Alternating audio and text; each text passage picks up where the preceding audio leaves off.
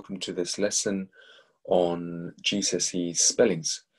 So there are certain methods that we can use for learning tricky spellings for us to remember how to spell certain words. If we're writing a text, there are often times where we write a word but we're not quite sure how to spell a word.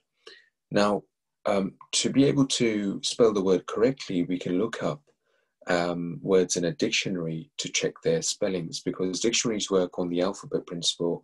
For each word, finding words becomes easier with practice. So you can find the words in alphabetical order.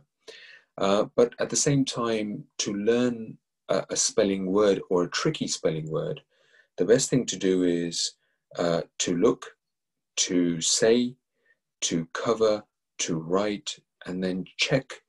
And this is a pretty successful method when it comes to learning spelling words, because remember, a lot of these words are going to be coming up again and again. So it's handy to actually memorize these spelling words, especially the words that you find hard. So try writing a crazy but memorable sentence using each letter of the word. This is called a mnemonic. So take, for example, the word believe. Now, if you're not sure how to spell the word believe, now this is just an example, because you may already know the spelling. We can use what we call a mnemonic to help us remember how to spell the word believe. So we could go for certain words that will help us remember how we spell believe. So for example, here we have big for B, elephant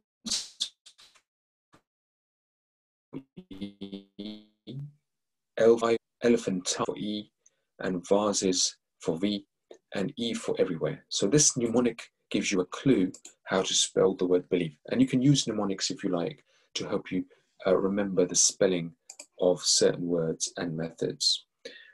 Use the sound of words to help you spell them, first of all. So work your way through each syllable as you aim to spell the word. This works for many words and is always worth trying before using other words. For tricky plural endings, follow the rules in 5, 6, and 7. So if a noun ends with a Y and it has a letter such as a T, R, or N before that, you need to add IES to the plural.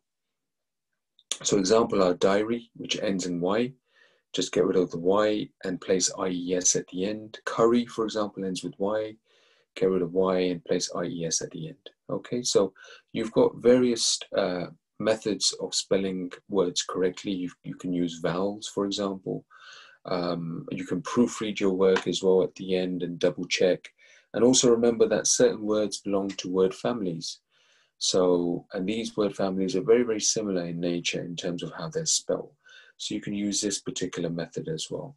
So have a good read of this particular passage on spellings in detail, and then you can answer the questions thereafter and use certain techniques from this passage to be able to answer the questions. Good luck and take care.